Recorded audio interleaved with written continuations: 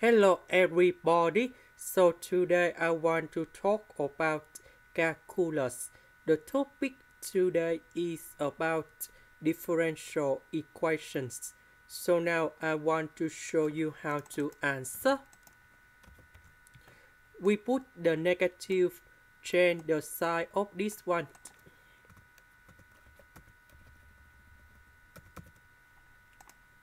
Next, we put about b equals to this one.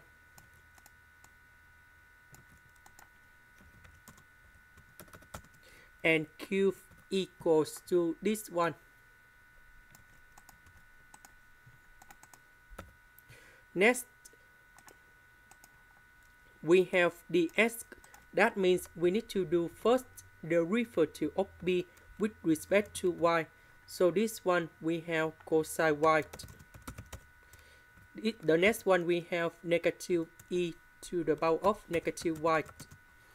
This one we have dy. That means we need to do first the derivative of q with respect to s. So this one we have number one. When we do first the derivative of s, this one we have e to the power of s cosine y after we do first the derivative of e to the power of s. And we can see that this one and this one, they are same. So that is about exact. Now we need to set up about the function fsy equals to the integration. So I will select about this one plus 3sy. So the integration of this one, we have e to the power of s y.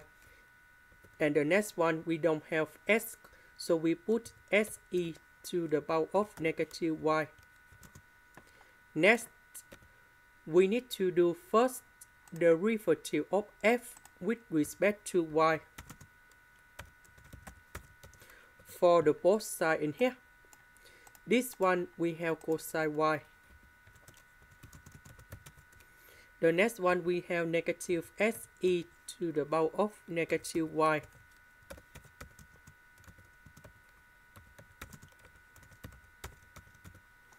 And we know that this one equals to this one.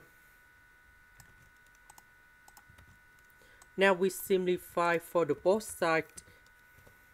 And we have number 0 in here. Now we need to put the integration for the both sides.